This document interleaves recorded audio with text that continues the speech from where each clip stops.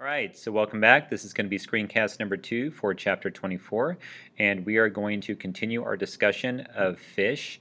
And if you recall from our first screencast, we had looked at the group of fish known as the jawless fishes, and that included the hagfish and the lampreys. And so what we're going to do next is we're going to transition into the fish that actually have jaws, and the first class we are going to look at is the class Chondrichthyes.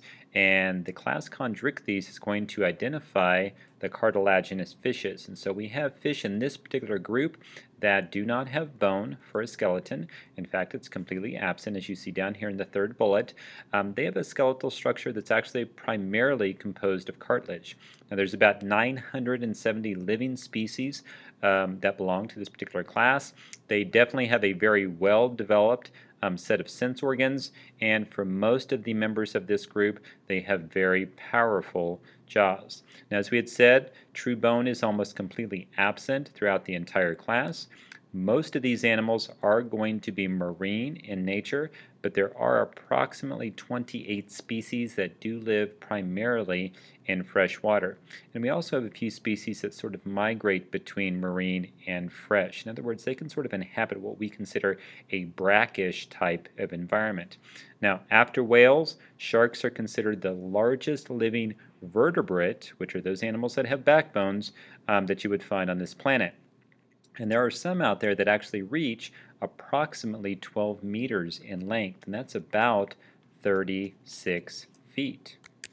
Now, we're talking about the class Chondrichthyes, but we're going to look at a specific subclass called Elasmobranchii, and these include the sharks, the skates, and the rays. And there's about 13 living orders of elasmobranchs with about 937 total species that have been described up to this point. Now, the first order that would fall underneath this subclass is the Cartilaginous, and these contain the coastal tiger shark, the bull sharks, and what's more commonly known as the hammerhead. Now, the order Lamniformes is going to contain large, what we consider pelagic sharks, and this would include the white shark and the mako shark. Now, when we use the word pelagic, we're talking about those sharks that are going to inhabit an open ocean type of environment.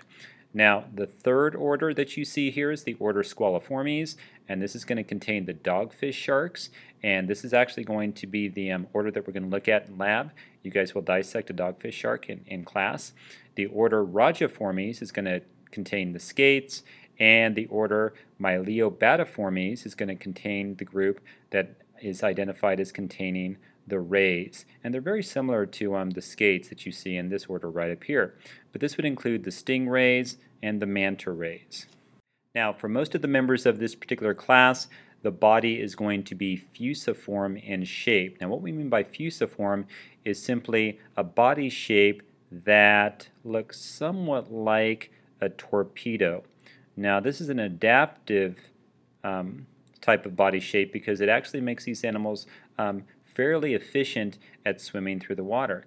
Now, thrust and lift is going to be provided by an asymmetrical, what we consider a heterocercal tail. Now, it's heterocercal because the prefix hetero actually refers to different. So what they're comparing here is they're comparing the top part of the tail with the bottom part of the tail. And so if you had a tail that actually had the top part pretty much the same size as the bottom part, that'd be considered a homocercal tail. But in this case, they're very different, so we consider it heterocercal. Now, the vertebral column of these animals is going to turn upward, and so what they're referring to here is if you look at the vertebrae of these animals, as it runs along the back of the animal, you'll notice it's going to make its way up into the top part of the caudal fin, or the top part of the tail. Now, when you look at the fins of this class, we have a pair of pectoral and pelvic fins. And so the pectoral fins are going to be located right here. So these are the ones that are more anterior in the animal. And the pelvic fins are going to be right here. So we have one on each side. So they are considered paired. Now, they're going to have one or two median dorsal fins. And so in this case, you see this example. The first dorsal fin is right here, and they have a smaller dorsal fin towards the rear of the animal, towards the posterior region. Now, they're going to have one median caudal fin. Now, the caudal fin is another word for the tail fin. Now, sometimes they might have a median anal fin as well. Now, again, it kind of depends on the type of cartilaginous fish that you're looking at, but in this case, if you look right here, the anal fin is not present. Now, in males, the medial part of the pelvic fin is going to be modified. Now, it's going to be modified to form a structure called a clasper. And down here towards the bottom, you can see this clasper right here. And this clasper is going to be used when these animals reproduce. So they're going to be used in copulation or mating. Now, they have paired nostrils that are going to be anterior to the mouth. And you can see the nostril in this example right here. And you can actually see it down here as well. So this is going to be in front of the eyes. They have lateral eyes, which means their eyes are going to be found on the side of their head. And they are considered lidless eyes. And so you're not going to really see a shark that has its eyes closed. Now, behind each eye is a structure called a spherical. And the spherical is located right here, and you'll see these in the dogfish shark that you look at in class. And they're actually a remnant or a throwback to that very first gill slit in these animals.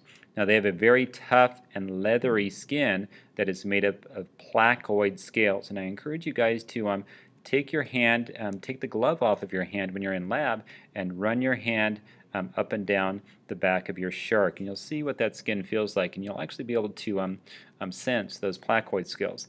Now, they have scales that are much different from the bony fish that we're going to look at later on in the chapter. Now, these placoid scales are basically there to reduce water turbulence. So again, along with that sort of fusiform body shape, it allows these animals to get through the water very efficiently. Now, they can detect prey at a distance by a very large olfactory organ. Now, olfactory means they basically have a very good sense of smell. And so they're sensitive to about 1 part per 10 billion particles in the water. So that's what makes these animals extremely efficient at picking up various scents from a great distance. Now, in some sharks, there's been some adaptations where the nostrils have been pushed to each side of the head. And a good example of this is the hammerhead shark.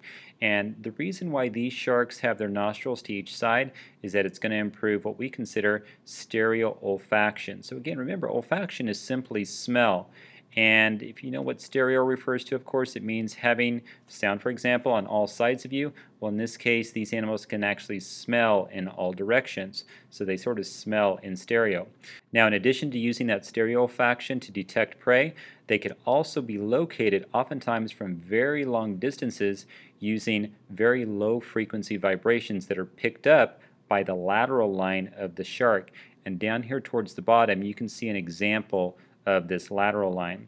Now, at close range, of course, they're going to switch to vision. And most people don't realize, but sharks have really, really good vision and even are able to see their prey in very dimly lit water. Now, up close, sharks are also guided by bioelectric fields. And most living organisms have these bioelectric fields that actually surround them. And so these sharks can actually pick up on these.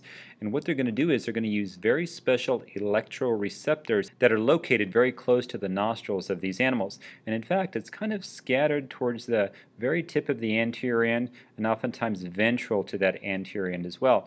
And these are called the ampullae of Lorenzini, and you can see these located right here. So all of these little dots that you see located right above the eye, maybe right here at the tip of the nose of the animal, and of course right along here, these are going to be used to pick up on those bioelectric fields of those other animals. And of course it's going to help that animal to sense its prey when it comes down to feeding. Now, another unique characteristic about the cartilaginous fishes is that their triangular teeth that, in addition to being very sharp, are constantly being replaced. A lot of times as these animals feed, what they'll do is they'll lose teeth. And so in the back of the jaw of the animal is going to be usually 2, 3, maybe 4 rows of teeth that are going to be lying there in wait. So as the tooth is lost, another one is just going to come up and take its place. Now the mouth is going to open into a very large pharynx, and this is going to contain the openings to the gill slits and the spiracle.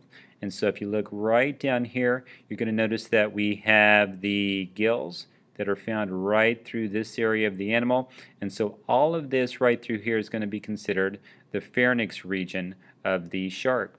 Now they have a very short esophagus, and that short esophagus is going to run to the stomach. And so down here you can see the stomach being located right here. So this would be the stomach, and they're going to have a short esophagus, which it looks like in this picture is not identified, but this right here would identify the esophagus of the shark. And the liver and the pancreas are going to open into short, straight intestines. And so right down here you can see the intestine being identified and the liver right through here, and you can see the pancreas right through here. And again, these are in very close proximity to that intestine.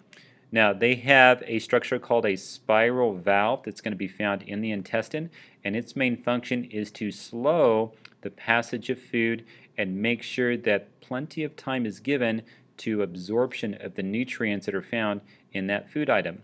Now, they have a special structure called a rectal gland, and this rectal gland is going to secrete salt, so NaCl is going to represent salt, and assist the kidney in how it functions. Now, the heart chambers are going to provide a very standard circulatory pattern throughout the gills in the body. Now, we'll look at these items in a lot more detail when you get into lab and actually begin the dissection of the shark. Now, reproduction and development in this particular group of fishes is going to vary, but in all cases, you're going to have a situation where the fertilization is going to be internal. Now, remember the males, they have that special modified pelvic fin called a clasper. And that clasper is going to be used to copulate or to mate with that female. Now, maternal support of the embryo is going to vary. They're either going to be oviparous, ovoviviparous, or viviparous. Now, an oviparous situation is where you actually have a shark, a skate, or a ray, in other words, one of these members of this particular group of fishes, that will lay eggs. And a mermaid's purse is a really good example of an egg that's laid by an oviparous species. And if you notice right down here, this is going to be an example of that mermaid's purse. It's basically sort of a horny capsule that encases the egg that's laid, again, as we'd said, by some oviparous species. And you can kind of see the developing embryo within this egg case. Now, if you have those species that are considered ovoviviparous, ovoviviparous means we have a shark species that has retained the eggs within the female. Dogfish shark, for example, those ones that you will look at in class, are actually ovoviviparous. But in regards to comparing this group to this group, ovoviviparous species, they retain the eggs, but the embryos really don't derive any nutrients from the female. All of the nutrients that they need to grow is going to be found in the yolk sac of that growing embryo. Now, in regards to how they're born, again, these aren't considered egg layers, so they will actually give birth to live young. Now, that's similar to the viviparous because these also give birth to live young as well, but there is a definite connection between the growing embryo and the mother. So they're very similar to us. In other words, they'll have a placenta, and that placenta is going to form that connection in regards to getting nutrients to that growing embryo. All right, so that's going to finish up our second screencast for Chapter 24. As always, please make sure that you have completed your screencast study guide before you come to class.